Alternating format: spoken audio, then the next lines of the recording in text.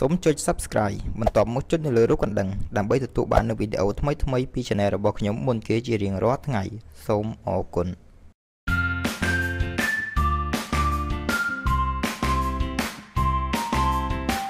នៅក្នុងវីដេអូនេះគឺយើងនឹងសិក្សាអំពីទី1គឺពណ៌សម្ពុតស្លៀកក្នុងមួយសប្តាហ៍ទី2របៀបសំពះរបស់ខ្មែរទី3ទិសទាំង8របស់ខ្មែរទី4ទ្វីបទាំង7ទី5ព្រលឹងជាតិខ្មែរទី6ញាតិកាទាំង7សន្តានទី7អត្ថន័យនៃការអុជធូប3សរសៃ5សរសៃនិង9សរសៃទី8សិល្បៈខ្មែរទាំង7ទម្រង់ទី9អត្ថន័យនៃពាក្យកូនប្រុសដើមទ្រង់5ហត្ថនិងទី10គឺវិញ្ញាណទាំង5តោះយើងទៅទាំងអស់គ្នា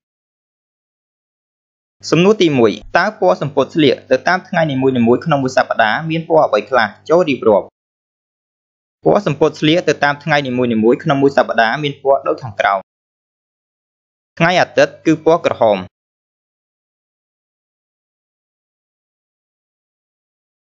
ថ្ងៃច័ន្ទពណ៌លឿងទុំថ្ងៃអង្គារពណ៌ស្វាយថ្ងៃពុធពណ៌ស៊ីលាបថ្ងៃប្រហ័សពណ៌បៃតងថ្ងៃសុក្រពណ៌ខៀវនិងថ្ងៃសៅរ៍ពណ៌ព្រីងទុំសំណួរទី2តើរបៀបនៃការសំពះរបស់ខ្មែរមានប៉ុន្មានរបៀបអ្វីខ្លះចូលរៀបរាប់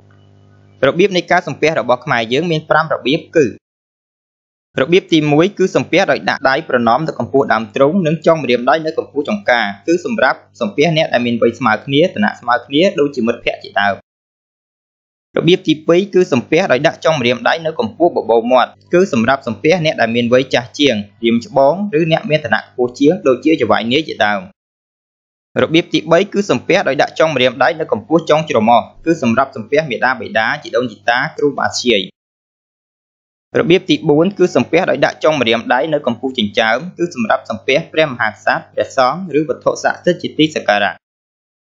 និងទី5គឺសំពះដោយដាក់ដៃប្រណម្យនៅកម្ពស់ចិញ្ចើមឡើងទៅលើគឺសម្រាប់សំពះគោរពបូជាដ៏ជ្រាលជ្រៅចំពោះព្រះសម្មាសម្ពុទ្ធជាព្រះបរមគ្រូនៃយើង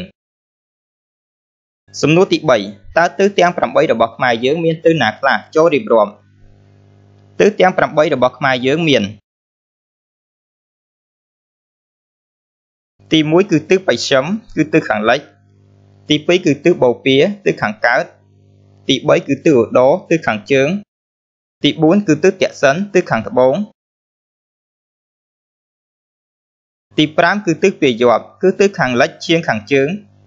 ទី6គឺទិសឦសានទិសខាងជើងឈៀងខាងកើតទី7គឺទិសអាគ្នេយ៍គឺទិសខាងកើតឈៀងខាងត្បូងនិងទី8គឺទិសនិរតីគឺទិសខាងត្បូងឈៀងខាងលិចសំណួរទី4តើនៅលើពិភពលោកយើងនេះមានទ្វីបចំនួនប៉ុន្មានទ្វីបអ្វីខ្លះនៅលើពិភពលោកយើងនេះគឺមានទ្វីបចំនួន7រួមមានដូចខាងក្រោមទី1គឺទ្វីបអាស៊ីទី2គឺទ្វីបអាហ្វ្រិកទី3គឺទ្វីបអាមេរិកខាងជើងទី4គឺទ្វីបអាមេរិកខាងត្បូងទី5គឺទ្វីបអង់តាក់ទិកទី6គឺទ្វីបអឺរ៉ុបនិងទី7គឺទ្វីបអូស្ត្រាលីសំណួរទី5ដូចម្តេចដែលហៅថាព្រលឹងព្រលឹងគឺជាធាតុម្យ៉ាងដែលមិនប្រែប្រួលហើយស្ថិតនៅក្នុងខ្លួនឬជនជាតិនីមួយៗសំណួរទី6តើព្រលឹងខ្មែរមានប៉ុន្មានអ្វីខ្លះព្រលឹងខ្មែរមាន10គឺទី1ព្រលឹងដូនតាទី2ព្រលឹងជាតិទី3ព្រលឹងទឹកដីទី4ព្រលឹងជនជាតិទី5ព្រលឹងសិល្បៈទី6ព្រលឹងសាសនាទី7ព្រលឹងទំនៀមទម្លាប់ប្រពៃណីទី8ព្រលឹងសាមគ្គីធម៌ទី9ព្រលឹងសច្ចៈនិងទី10គឺព្រលឹងអក្សរសិល្ប៍សំណួរទី7ដូចម្តេចដែលហៅថាញាតិញាតិគឺជាអ្នកដែលរួមខ្សែលោហិតនឹងគ្នាទាំងខាងម្ដាយនិងខាងឪពុកសំណួរទី8តើញាតិកាទាំង7សន្តានមានអ្វីខ្លះចូលរៀបរាប់ញាតិកាទាំង7សន្តានគឺមាន3ថ្នាក់ដូចខាងក្រោមទី1គឺថ្នាក់ខាងលើទី2គឺថ្នាក់កណ្ដាលឬថ្នាក់ខ្លួនឯងទី3គឺថ្នាក់ខាងក្រោមថ្នាក់ខាងលើមានជីដូនជីតាទួតជីដូនជីតានិងឪពុកម្ដាយចំណែកឯថ្នាក់កណ្ដាលឬថ្នាក់ខ្លួនឯងនេះគឺមានតែខ្លួនឯងទេហើយថ្នាក់ខាងក្រោមគឺមានកូនមានចៅនិងចៅទួតសំណួរទី9តើទំនៀមទម្លាប់នៃការអុជធូប3សរសៃ5សរសៃនិង9សរសៃគឺតំណាងឲ្យអ្វីចូលបង្ហាញ ទំនៀមទម្លាប់នៃការអុជធូប3សរសៃ 5សរសៃ និង 9សរសៃគឺតំណាងឲ្យទី1ការអុជធូប3សរសៃគឺតំណាងឲ្យព្រះពុទ្ធព្រះធម៌និងព្រះសង្ឃទី2គឺការអុជធូប5សរសៃគឺតំណាងឲ្យព្រះពុទ្ធទាំង5អង្គគឺព្រះពុទ្ធទាំង5អង្គនៅក្នុងពត្រកັບគឺមានព្រះកកុសន្ធោព្រះកោញកមនោព្រះកសបោព្រះសមណគោតមនិងព្រះសិអាមេត្រីឬព្រះពោធិសត្វហ្នឹងហើយឬក៏តំណាងឲ្យទិសទាំង5គឺមានទិសខាងលិចទិសខាងកើតទិសខាងជើងទិសខាងត្បូងនិងទិសកណ្ដាលទី3នោះគឺការអុជធូប9សរសៃគឺតំណាងឲ្យទិសទាំង9គឺមានទិសបស្ចិមទិសពាយ័ព្យទិសឧត្តរទិសឦសានទិសបូព៌ាទិសអាគ្នេយ៍ទិសទក្សិណទិសនិរតីនិងទិសកណ្ដាល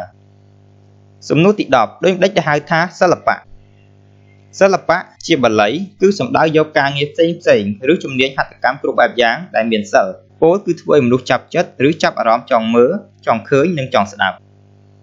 សំណួរទី11តើសិល្បៈខ្មែរចែកចេញជាប៉ុន្មានទម្រង់ឬប៉ុន្មានប្រភេទអ្វីខ្លះសិល្បៈខ្មែរចែកចេញជា7ទម្រង់ឬ7ប្រភេទដូចខាងក្រោមទី1គឺសិល្បៈស្ថាបត្យកម្មគឺសំដៅទៅលើការសាងសង់ដូចជាការសាងសង់ផ្ទះរមណីយដ្ឋានលក្ខណៈទី2គឺសិល្បៈចម្លាក់គឺសំដៅទៅលើការសូនរូបស្មិតជាងទងការឆ្លាក់រូបអីជាដើមទី3គឺសិល្បៈគំនូរគឺមានដូចជាការគូររូបគូរវាសផាត់ពណ៌ឲ្យចេញជារូបអ្វីមួយទី4គឺសិល្បៈតន្ត្រីមានដូចជាឧបករណ៍ដែលអាចបន្លឺជាសូរសំឡេងបាន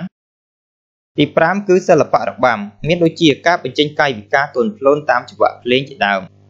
ទី6គឺសិល្បៈអក្សរសិល្ប៍មានដូចជាការតែងនិពន្ធឲ្យចេញជាសាច់រឿងអ្វីមួយទី7គឺសិល្បៈភាពយន្តមានដូចជាកុនល្ខោនលក្ខណៈសំណួរទី12តើពាក្យថាកូនប្រុសដើមទ្រូង5ហត្ថមានន័យដូចម្ដេច